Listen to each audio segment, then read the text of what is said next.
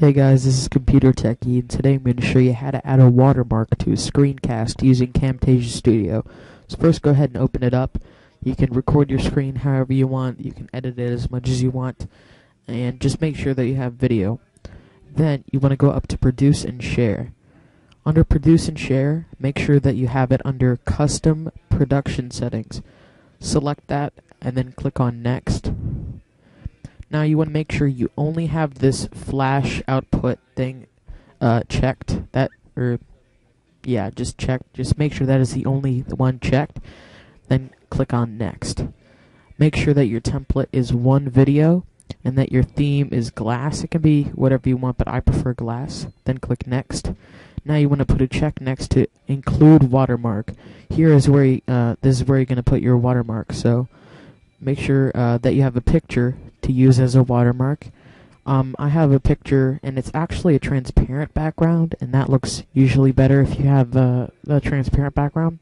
Just make sure you have a picture to use, and then click on put a check next to Include Watermark. Then click on Options. Now you want to click on this folder button right here, and then select the picture that you want to use as your watermark. I'll just select the picture that I selected before as my watermark, and I would put a check next to Use Transparent Color. Otherwise you can see this white background that doesn't look very good. So I'll just put a check next to that. You can make the opacity however you want to. So if you I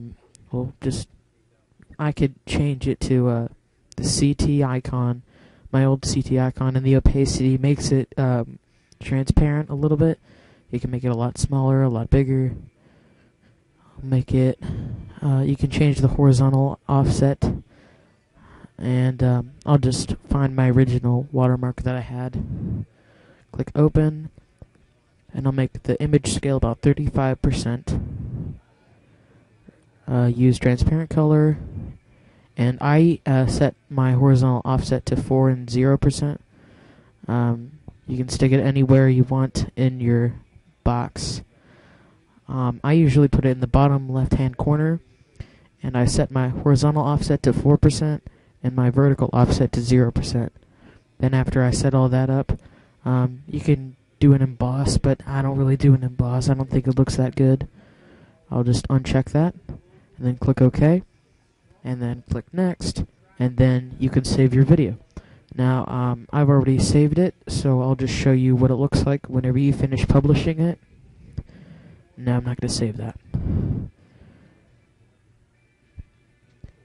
So here's just a test. As you can barely see, it says Computer Techie right here. You probably can't see it that well because my background is black, but it does include the watermark.